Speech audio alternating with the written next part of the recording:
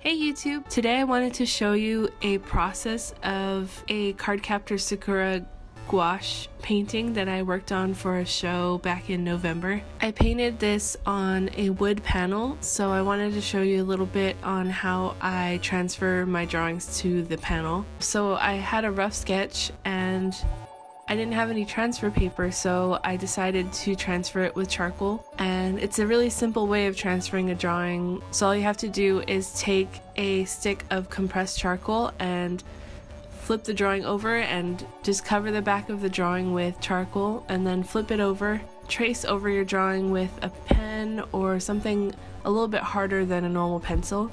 So a mechanical pencil or a ballpoint pen would be fine. You just want to get the basic gesture of the drawing and any small important elements that will help you finish off the drawing afterwards. After it's transferred, I go in with my red Prismacolor Verithin pencil and add in a little bit more details. Once that's finished, I take it outside and spray it with a workable fixative just to keep any of the charcoal from moving around. And once it's dry, I'll bring it back in, and I usually do a layer of matte medium, and that's really to ensure that none of the pencil will smear when you start painting over it. I suggest doing something like this, either workable fixative, matte medium, or a combination of the two, whenever you're working on canvas or wood panel.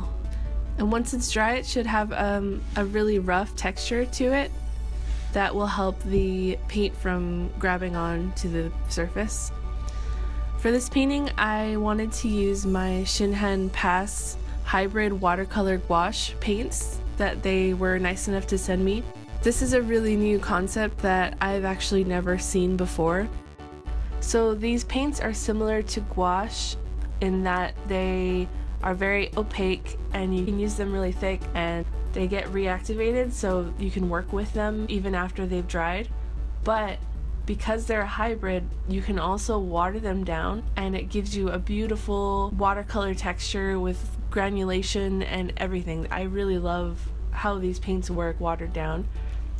And they're different from regular gouache because you're not supposed to use regular gouache watered down. It's supposed to be opaque all the time. So if you like working with watercolors and gouache, this is a really good option for you because you can really just do both with them. I was so excited to try these out, and I really want to keep doing more paintings with these. The colors are really vibrant too, I love them. I'll put links down below with the art supplies I used and a link to Shinhan's website as well. So I squeezed a few colors out that I thought I was going to use and started testing them out on a little scrap piece of paper. And then I got to painting.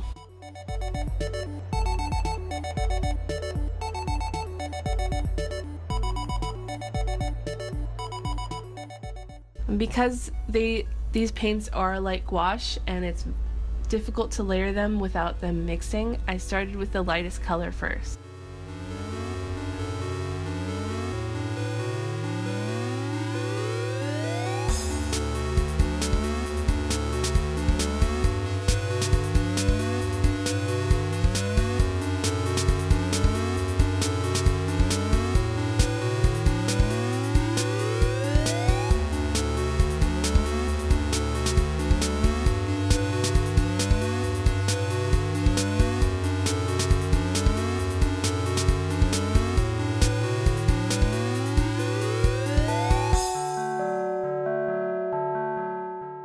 And once I was finished blocking in the basic colors for her dress and skin, I started working with the background.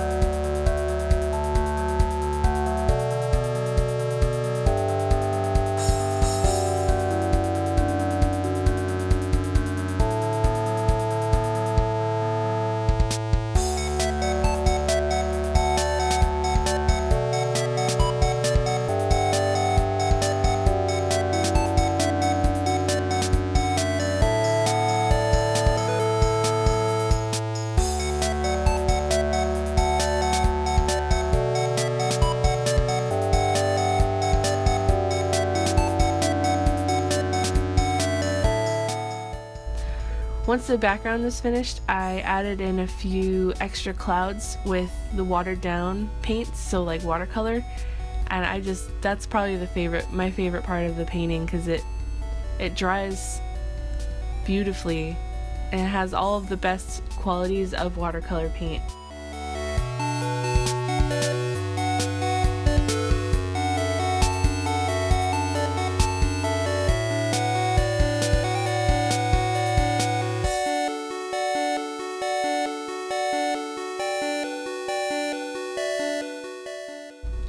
So this was a pretty simple drawing. I added in a couple of metallic elements to it and mostly just blocked in most of the color, and then I went over it with the Shinhan Art TOUCH liner pen. They're similar to Copic multiliners or Sakura micron pens, where they have the different sizes and there's a brush pen option as well.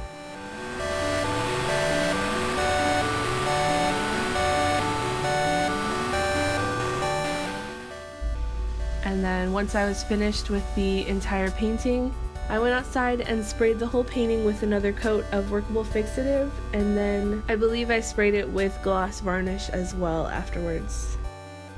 It's really important to seal your artwork when you're finished with it, especially when you work with materials that are reactivated by water.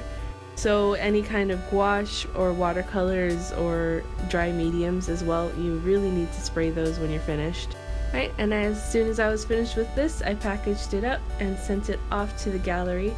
The show, I think, is over by now, and I should be receiving it back in the mail, so I'll probably have this painting up in my shop pretty soon.